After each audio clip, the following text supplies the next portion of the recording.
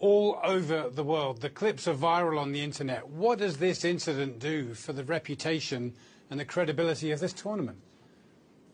Well, this is not the first time it's happened, that a referee is involved in a scandal like this. We saw Graham Paul, one of the best referees in the world at the 2006 World Cup, give 3 yellow cards to the same player. The same happened in April 2021 in the La Liga with Granada and Sevilla. So it can happen, and yes, it's not a good sight for African football or the Africa Cup of Nations, but I think there's so much that the tournament has to offer in terms of what's on the pitch.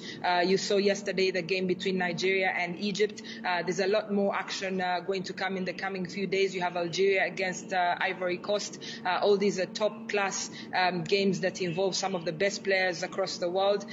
So I think that the tournament will grow and get away from this eventually. I hope you're right, and Usher, you're absolutely right. Referees make mistakes all over the world, unfortunately, all the time. Thanks so much for joining us here on World.